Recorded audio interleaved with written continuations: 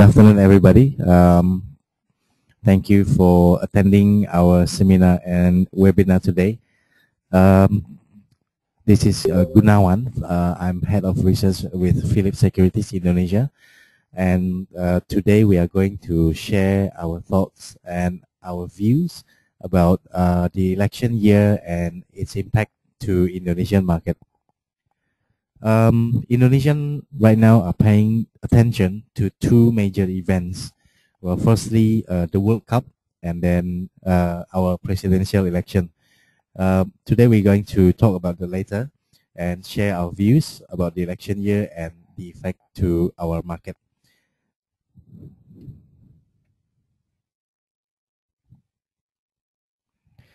Okay, this is the parliamentary election results conducted on 9th of April this year, where Joko Widodo's Democratic Party of Struggle, or we call it PDIP, won roughly almost 19% of the popular vote. And then the Party of Functional Groups, Golkar, won almost 15%. And Prabowo's Gerindra Party secured more than 11% of the popular vote. The minimum requirement for a party to win a seat in the House of Representatives is 3.5%.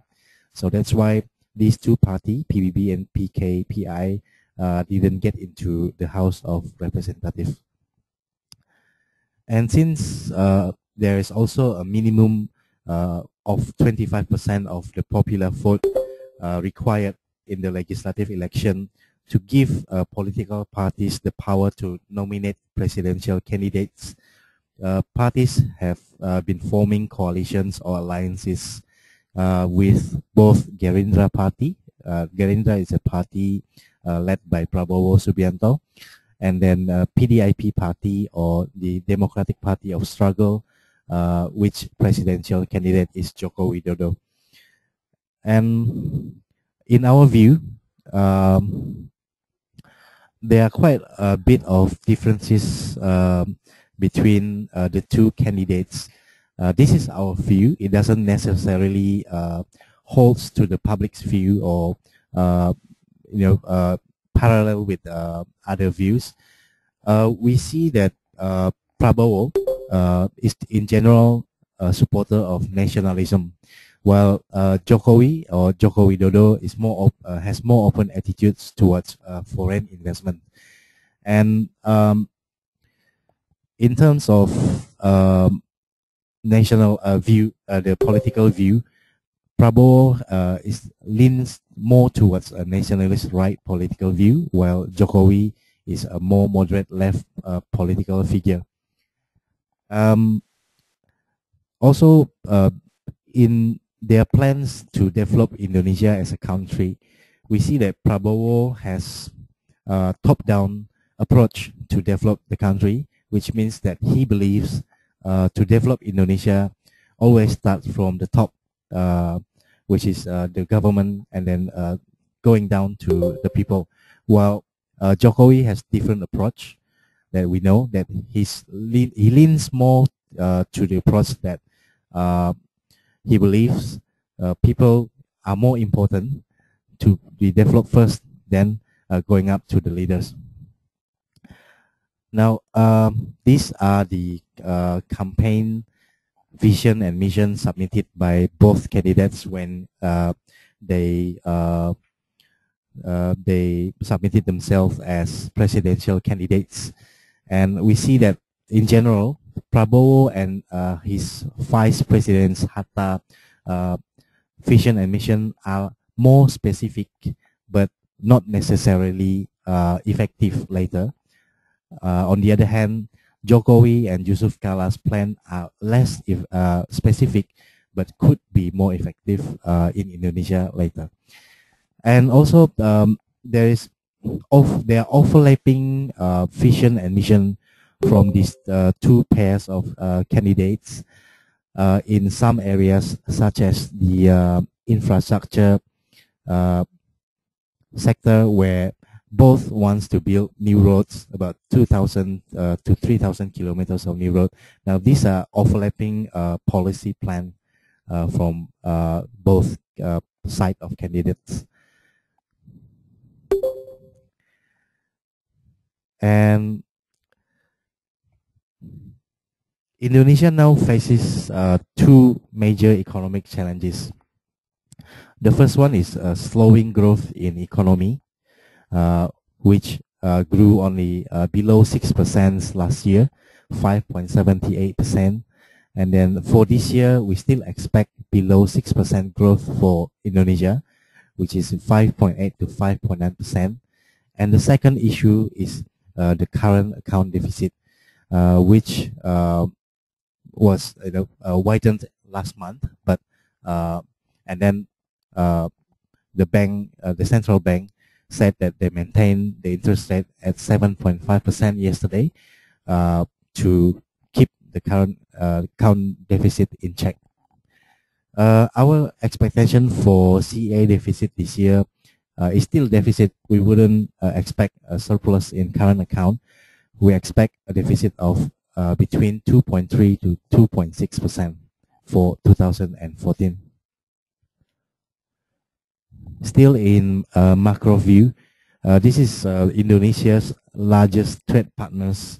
The large five is China, the Eurozone, United States, Japan, and India.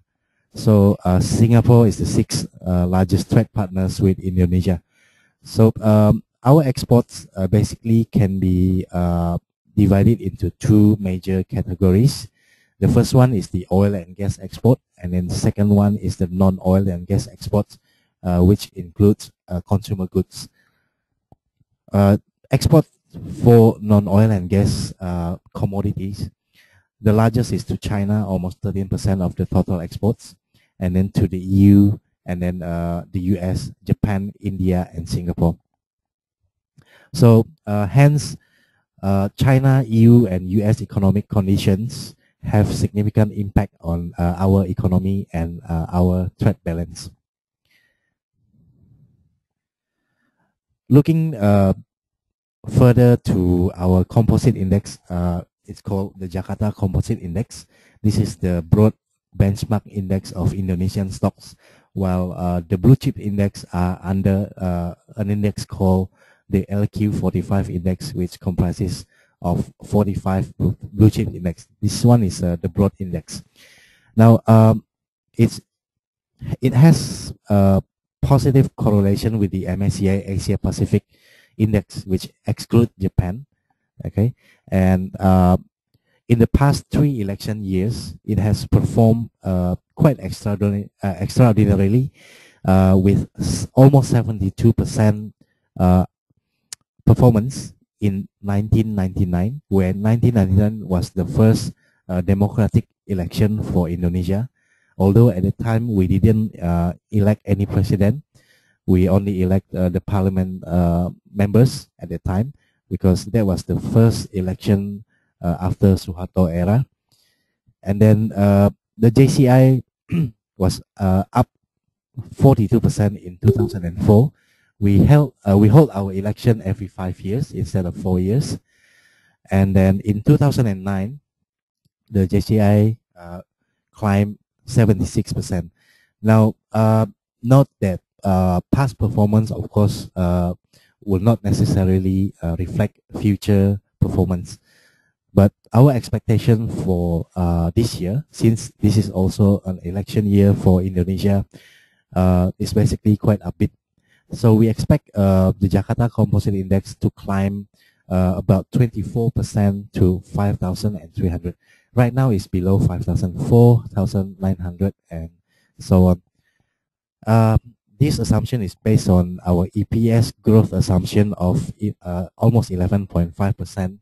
The EPS, or earning per share, is about 254 rupiah per share. This is our forecast for this year, and the PE assumption is 20.86%. So far, yes, sure.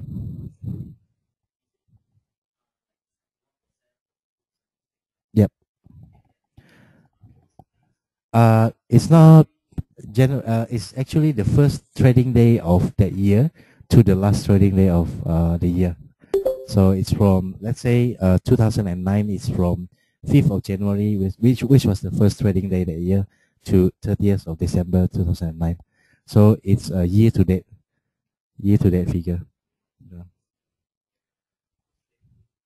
First trading day would be this year. I think it's the second or the third of January. So far, our index climbed almost 20% from first trading day of this year to yesterday. I think it's about 18 or 19 something percent year to date. Yeah. So I'm also going to mention that kind of the pattern in election year in this presentation. Now, so this is the general pattern of election year. Although this pattern might not necessarily be the same from one election year to the other, but we see in general there are a few things that we can summarize from the JCI performance during the three last election. The pink one is the 1999 election, rescaled to 2009. The red one underneath is the 2004 election year, the JCI performance, and then the blue one is 2009.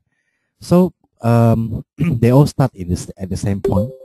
We rescale it to the same point, and then we saw that before the election year in Indonesian market, there's a tendency that investors would have priced in the market since the beginning of the year.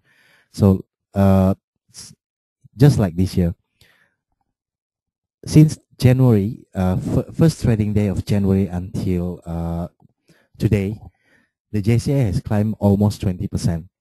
So since investors knew that this is election year in Indonesia, they already priced in probably, I'm not sure, but probably half of their investment or half of their investment allocation for Indonesian stock. At least half, I think, has been invested since the beginning of the year. And then the second tendency that we can observe here is that after the presidential election, there's also a tendency to for a continued climb in the JCI. But before the election date, this year is on the 9th of July. Last election, 2009, was on the 8th of July. There's a bit of hesitation, as you can see, from 2009, and also 2004, before the presidential election date. In 2004, the presidential election was held in 2 rounds because I think there was swing voters that couldn't be resolved, so they held it in 2 rounds. But this year, we estimate that, and it seems more likely that it will be only 1 round of presidential election for Indonesia. And hence, we see that there's a tendency for the JCI to climb exponentially before the presidential election, like this year, quite exponentially. And then after the presidential election, whoever got elected, the JCI will climb more steadily after the election date. But this again are past performance in the last 3 years. We can use this to look at the pattern of our index or stock index in election year. But then again, every election year is different, so we cannot ascertain that this year would be the same pattern as the election years before. But this is quite indicative of what's going to happen in the Indonesian market this year. And then this is the one that we mentioned before, that year to date in 2014, the JCI, the blue one here, has performed relatively above other peers. This is S&P 500, and then Dow Jones Industrial Index, the Nikkei 225, and the Hang Seng Index. But PE wise is not the cheapest also. The PE stood at on 6th of June. Because we prepared this material on the 6th of June, the PE on the 6th was almost 21 times, and dividends reinvested was 15.7 times. While if we compare the PE of S&P on the same date was 19 times, Dow Jones was even cheaper at 16 times, Nikkei almost the same at 19 times, and then the Hang Seng was among the cheapest at 10 times PE. So with the good performance also comes price in the equity price also went up, and the PE is no longer cheap at the moment. But looking at the pattern in election year, that we believe PE and not PE but the composite index in general will perform quite well this year. Hence, our target for the JCI this year is 5,300 or 24% year-to-date climb. That will vary for the JCI, is it? Okay. That will vary from year to year. I can't recall every year's PE, but if you want to, we can look up for you the data later. And digging deeper to stock sector that we think and we expect will benefit from election momentum. First of all, the infrastructure sector, and then the construction sector, and following the construction sector is the basic industry sector. Now, why we think that these three sectors will benefit from election momentum?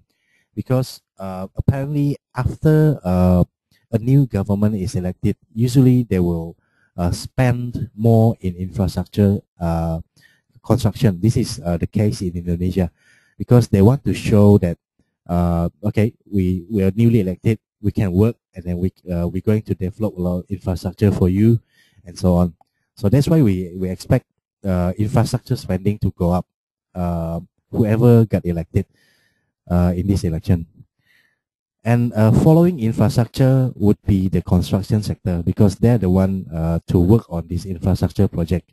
And since construction sector got business, and then cement industry, which is in the basic industry sector, cement comprises a large part of basic industry sector in Indonesia, will follow with quite a good performance this year and in 2015, as far as we estimate.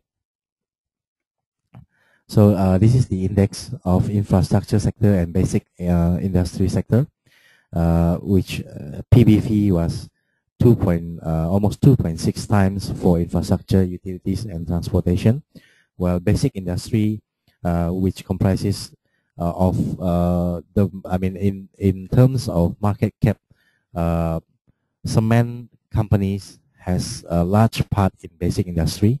The PBV last time was 2.54 times.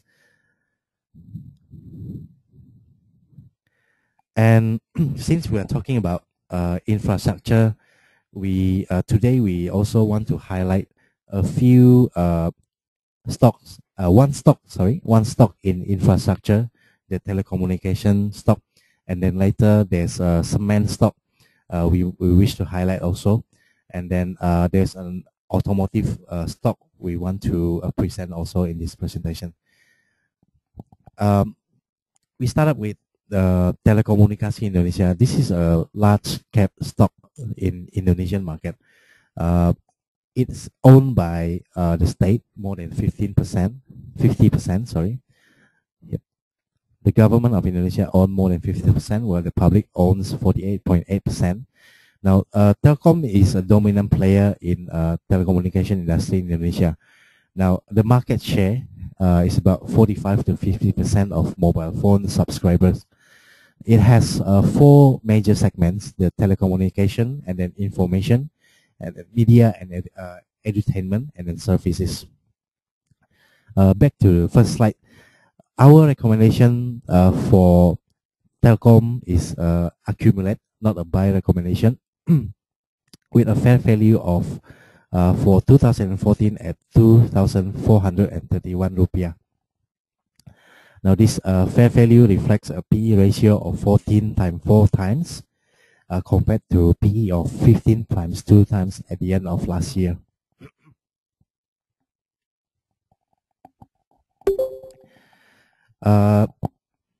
Since we haven't finished the updates on this company, we use the 9-month 13 data so far, which showed that revenue for telecom grew 8.2%, and its cellular subsidiary recorded a 10.4% year-on-year revenue growth to 43.9 trillion rupiah. This company has quite high debt to equity ratio, but it decreased last year to 6.3% from by 6.3% to 27.4%. But the positive side for telecom is that it has stable margin. Operating margin was steady at 16%, and gross profit margin was quite steady at around 48 to 49%. Now, its data, internet, and IT services revenue increased 7.8% Q on Q in third Q last year. Now, this is Telkom's market share in 9 months 2013. Subscriber-wise, Telkom, T-Cell is a Telkom subsidiary. It has 127.9 million subscribers. And then second is XL, another company, has over 58 million subscribers or 18% market share. And then Indosat or ISAT has 53.8 million subscribers. Total cellular subscriber in Indonesia, the last data that we gathered is 315 million subscribers. Now, if you see that our population doesn't reach that much probably yet, but 315 subscriber means that one person in Indonesia subscribed to more than one service provider, or one has more than one mobile phone or mobile phone number. So that's why our population is about 200 million right now. So, but the number of cell phone subscribers are 315 million. So that's why the number is larger than the population itself. A few queries for investing in Telkom or TLKM IJ for Bloomberg ticker is that in telecommunication industry in Indonesia, especially for fixed line telephone revenues, is actually declining in revenues and in ARPU, or in average revenue per user. This is due to tighter competitions and more players are more willing to reduce or discount their subscription prices. And the second one is financial risk, where Telkom has higher debt. This is due to borrowing to finance its operation. And then interest rate, of course, would be another risk in investing for Telkom. And then lastly is a legal risk, where fixed price of telecommunication services are important to avoid legal risk or legal consequences. What this means is that since Telekomunikasi Indonesia is the major shareholder for the company is the Indonesian government, they cannot fiercely compete in prices with other competitors as well. This is due to the government's regulation that set a range of prices for telecommunication services in the country. So that's why they cannot compete. Otherwise, they'll be it will be illegal for them to charge, let's say, much lower prices to consumers. This is our last rating for Telekomunikasi Indonesia. Before was not rated, and last was rated accumulate, and then the target price was 2431 for Telkom.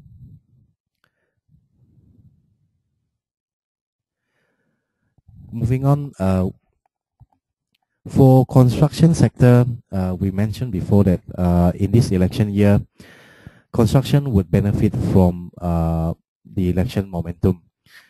Here we compare a few construction companies in Indonesia, which include ADI is Adikarya, and then WSKT is Waskita Karya, and then Wika is Wijaya Karya. Everything with Karya has to do with construction in Indonesia because Karya means work. Right? So if you see a issuer from Indonesian issuer has Karya, most likely it's a construction company. And then PTPP is another construction company. And then SSIA and Total Construction. We compare this based on the data we have on the 9th of June. So PE wise, sorry, there's no PE here. Okay. Now, average revenue growth rate, if we see the average growth rate for construction sector, the average is 16.53% year on year. So there are a few companies that exceeded this revenue growth rate, PTPP and SSIA. And margin-wise, net profit margin as at around 6% average. And SSIA again and Total again has higher net profit margin than the industry average in overall. In terms of return on equity, the average is almost 24%. Adikarya has return on equity well above its average, and also Total has an above return on equity above the average, and SSI also. So we can conclude from this quite simple table that two of these construction company actually has been performing, at least in the last year, has been performing quite well. If you compare it to other construction companies, despite the fact that Adikarya and then WSKT and then Wika are controlled by the government or largely government-owned construction companies. Now these three below, the PTPP and SSIA and Total are private companies, public companies but owned by private firms. Yeah, sure.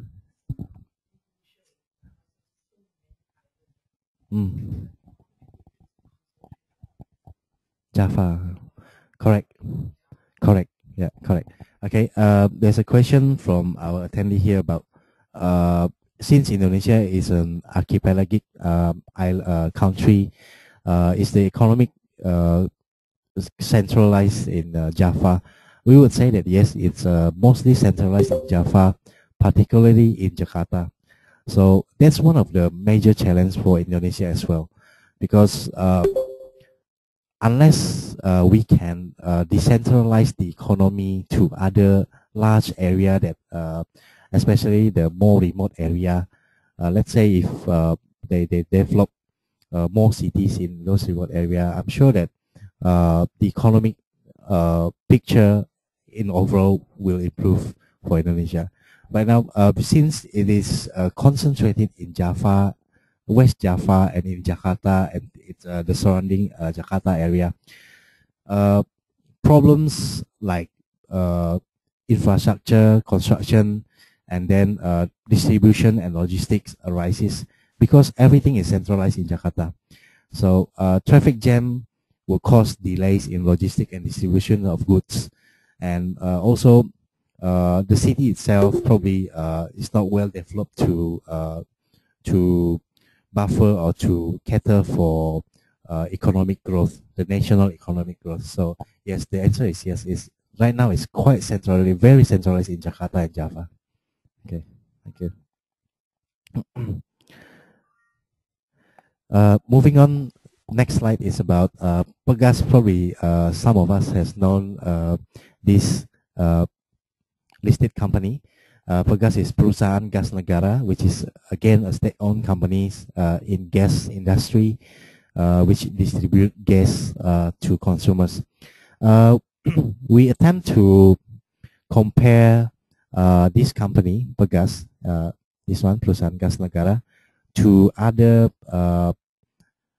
similar companies listed all over Asia, particularly, which include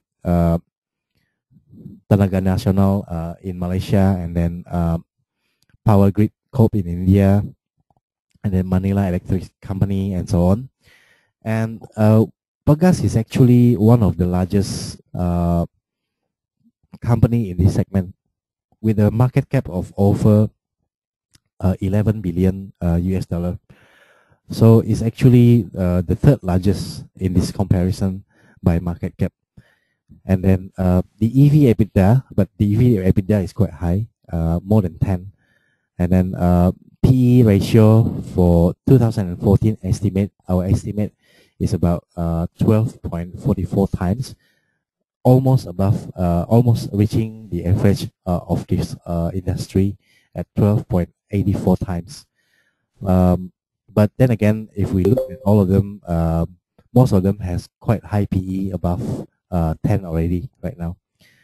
In terms of dividend, perusahaan gas has quite good dividend payout ratio at about 50.34% compared to its peers, except for Manila Electric Company, which has 69% dividend payout ratio, and perhaps for Aboitiz Equity Ventures, which has 47% DPR, compared to the average of 40.64% DPR.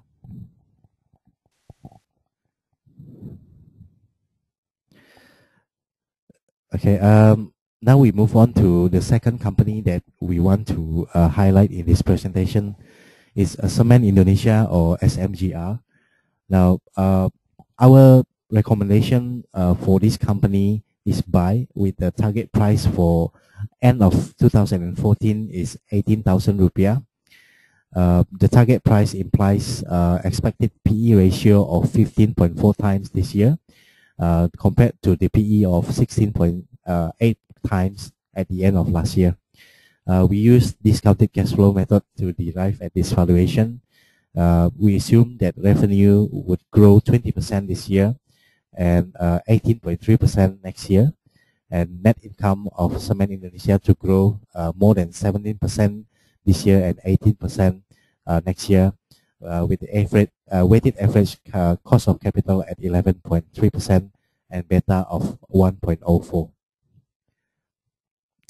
About Semen Indonesia, it used to be called Semen Gresik. If some of us may recall that it used to be called Semen Gresik, but lately, not long ago, the Indonesian government changed the name to Semen Indonesia. It is the largest cement producer in the country, with almost 44% market share in Indonesia, and it is the parent company of 4 cement manufacturers, which is Semen Padang, Semen Gresik, Semen Tonasa, and Thang Long Cement in Vietnam. Supporting facilities and distribution network spread out throughout Indonesia, it's is one of the strength of this company. Now, the government owns 51%, and the public owns almost 49%. Now, this is the map of Semen Indonesia's plants and facilities throughout Indonesia. It has 13 units of kiln, and then 22 units of cement mill, 30 warehouses, 21 packing plant, and 11 seaport dedicated for cement distribution in Indonesia. So this could be related to the previous question about economic activity in Indonesia, which is centralized in Java Island. In this map alone, we can see that a lot of facilities are located in Java. It's very well concentrated, and then followed by Sumatra, and then the other areas in Indonesia. Well, this pretty much shows that Java still dominates economic activities in the country. Yeah, this is apart from Semen Indonesia. The one in Vietnam is the Thang Long Cement, in which they have one cement mill. Sorry, this one, I think. Yeah, this is Vietnam, sorry. Okay, a few investment merits for Semen Indonesia. Beside the fact that it is the leading market player for cement in the country with 44% market share, it also has the largest production capacity. And despite its status as the largest, it still continues to expand for sustainable growth. The nature of cement industry in the country, in Indonesia, is not of how to expand more than other competitors, but it is about how to expand to fulfill demand. So it's playing catching up with demand. It's not like we have to catch up with other competitors. No, we have to catch up with demand. That's the nature of cement industry in Indonesia. So cement companies in Indonesia are still expanding their businesses and building more more manufacturing facilities to catch up with demands. In the long run, this industry is a quite promising industry because Indonesia has a lot of room for growth. Still, we still need a lot of cement to build infrastructure, to build houses, and so on. A few risks related to investing in cement Indonesia. First of all, foreign exchange risk, where 80% of the total plant investment costs goes toward purchasing new machineries. Now, Indonesian mostly purchase manufacturing machineries from foreign countries. So weakness in the rupiah, of course, poses currency risk for this industry. The second is competition risk. In the next few years, we see that the cement industry is poised to see greater competition with incessant expansion of existing producers and introduction of new players. Although the industry itself is a high barrier industry, which means that not everybody can set up a cement plant easily. Then let's say we set up retail shops company. This is a few key financial figures of cement Indonesia, where we forecast revenue this year to grow to 29.39 trillion rupiah, and then for 2015 we forecast growth of revenue to 34.76 trillion rupiah.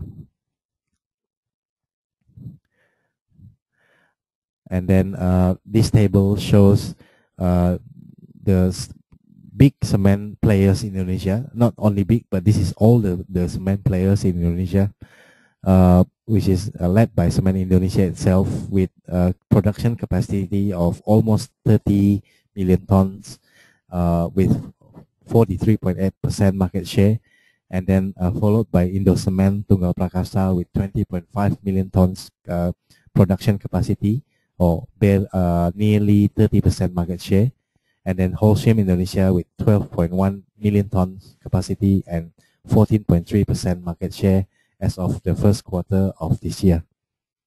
And the others are still below the market share, well below Holcim, Indocement, and Cement Indonesia.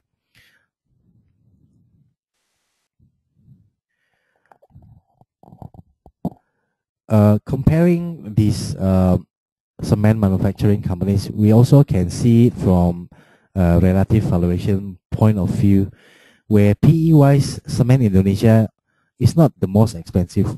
Relatively, the three big players have PE of about 16 to 17 times at the moment. While for Cement Batu Raja, this is the newest listed cement company in Indonesia. I think it was listed in 2013, last year, Cement Batu Raja, while the other three has been listed in Indonesia Stock Exchange for quite a long time.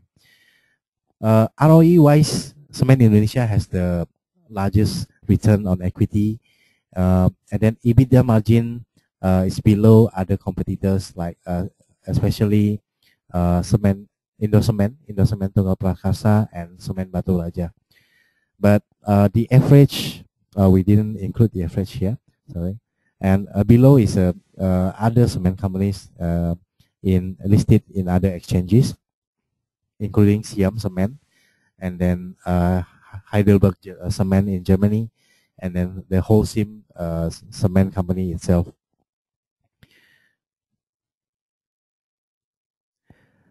Okay, the third company and the last listed company we want to present to you today is not of the construction or the infrastructure company, but it is an automotive company. Because we see that this company, Mitra Pinastika Mustika, has growth potential in the future. Although right now it's in a mid to small cap. It's a mid to small cap company. It's not a large cap company for right now. Our valuation for Mitra Pinastika is 1,613 rupiah for end of 2014. And we recommended buy for this company. And our investment approach is more of growth investing, long-term growth investing for Mitra. And then revenue forecast basically is 29.5% to almost 18 trillion rupiah. A few key drivers that we see will drive this company forward is that recently it was granted Nissan and Datsun distribution right from Nissan Indonesia. Now these new additions to their portfolio will lower the capex. I will explain later, but higher brand presence in the country. Now also the second driver is the fact that growth in automatic transmission two-wheeler in Indonesia is quite rapid. So the company has a subsidiary in that industry, and then it also has subsidiaries in auto financing industry, and also the four-wheel industry. Okay, we look into the detail about Mitra. It is an automotive firm. It was established in 1987, but was first listed on the Indonesian Stock Exchange last year, 2013. Primary two-wheeler market is in East Java. The company has 67% market share in that area, and then it has 4 business segments, which is distribution and retail, and then consumer parts, and then auto services and financial services. Major shareholders are Saratoga Investment Sedaya, which is also the major shareholders for few other companies in Indonesia, including Adaro Energy and Power Bersama. And then the second major shareholder is Morning Light Investment, and the rest of 37.5% is owned by the public. The first business segment of MPMX is the distribution and retail segment, in which the company distribute two-wheel and four-wheel vehicle. This segment contributes to 43% of the company's net profit after tax and minority interest last year, or about 67 rupiah per share. Now, the subsidiaries for two-wheelers include MPM Distributor and then MPM Motor, only two of them, sorry, in which MPM Motor is the 5th largest two-wheeler sales and service company. Sales volume for two-wheeler last year grew 23%. Now that outperformed the nationwide growth of 10%. For this year, the estimate for two-wheeler is only 5 to 7%. Now this is the company's management guidance, which we believe is quite moderate or quite modest if they set the guidance of only 5 to 7% this year. And then a few initiatives for this segment from Mitra. They are adding one more warehouse in East Java, and then they also stock up more inventories ahead of the festive season or the Lebaran season in Indonesia. In four-wheel segment, the subsidiary is MPM Auto, in which it has unique business models. it works like this. Apparently MPX partners with local dealers or local showrooms, so they don't build their own showrooms. As such, this would lower the capex for the company to distribute cars, because they don't have to build their own dealers. They don't have to spend the capex for that, and then they partners with local dealers, and then they can sell their cars at those showrooms. The second unique business model for distribution and retail segment is that MPMX partners also with financing companies outside their own financing firms. There are four prominent financing companies which has a partnership scheme with MPMX, which is PCA Finance. It has more than 3 million or about 3 million customers in Indonesia. And then Adira Finance has about 1.6 million customers, BFI Finance and Auto Multi-Ata Finance. These are the four financing companies to have financing, auto financing partnership with the company. In this partnership, the four prominent financing companies will provide MPMX with pre-approved customer names. Pre-approved means that they are creditworthy according to these four financing firms. This is an advantage for MPMX because they don't have to screen these customers themselves. That will cost quite a bit of cost as well. And then secondly, there would be lower risk of non-performing loans for MPMX because BCA Finance, Adira, BFI, and Auto Multi-Ata would have screened this customer first before they give the customer names to MPMX. In return, this company would get clients for auto financing, right? And then for MPMX, they will get auto sales from these financing companies. So that's how the partnership works for distribution and retail into two-wheeler and four-wheeler segment. This is a bit of look into Indonesia's four-wheel industry. Right now, Toyota brand commands about 35% of market share, followed by Daihatsu with 15% market share. This is 2013 data. And then Suzuki with 13.3%, Mitsubishi with 12.8%, Honda commands 7.8% of four-wheeler market share, and lastly is Nissan, about 5 to 6% of market share. Now the company, we asked the company on the last management visit to MPMX, since Nissan has only 5% of market share, right? So if even if you're granted Nissan and Datsun distribution right from Nissan Indonesia, how would you compete with other brands? And the management answered that they're aiming to develop Nissan Indonesia to have a market share of more than 6%. In fact, they want more market share for Nissan Indonesia. So I think we think that this company is quite serious in distributing Nissan cars in Indonesia.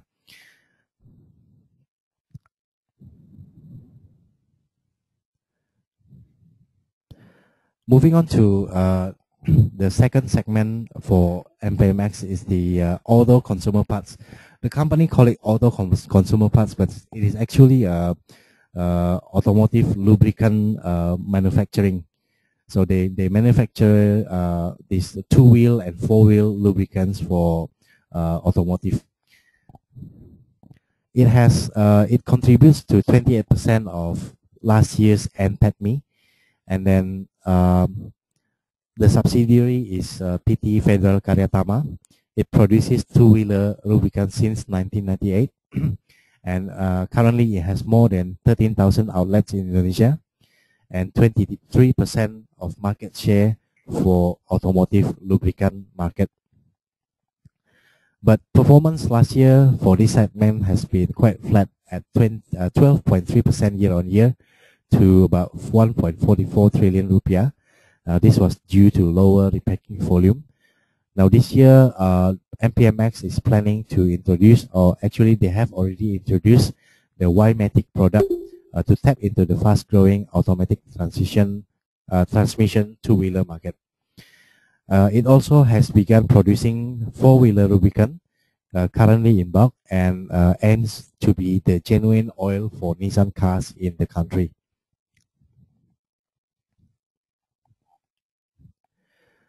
In auto services, the company provides car rental and lease services. The subsidiary for this business is MPM Rent, which was acquired in 2012. And then it has currently 34 outlets nationwide and about 1,400 corporate clients. It is the second largest car rental and dealer company in Indonesia. And then the fleet in last year was about more than 13,500 units of car for rent. This segment has a staggering performance last year, in which the PAT, or profit after tax, jumped 159% in 2013. That was following a 69% fleet size expansion carried out by the company. So the figure 30,502 units was after they expanded their fleet size by 69% from a year earlier. Key customers for car rentals of MPMX includes Panasonic, L'Oreal Indonesia, and then Bank Sentral Asia, which is a listed bank in Indonesia, Bank BTPN, and then Aerotrans, UOB Indonesia, Commonwealth Bank, DHL, Bridgestone, and Cement Indonesia. These are the corporate clients for car rental segments of MPMX.